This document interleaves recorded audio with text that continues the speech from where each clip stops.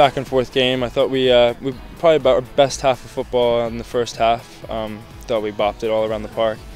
Played really well, and then just second half, just a couple silly mistakes, and they punished us for them. I think our guys played a great game for the first, say, 66, 70 minutes. I don't know exactly the time that the PK was called. You know, our guys played well. We just need a break to go our way, and the score is not indicative of the game itself. 3-1, they scored a late goal, I think, with a minute left in the game, as we were trying to press forward to tie it.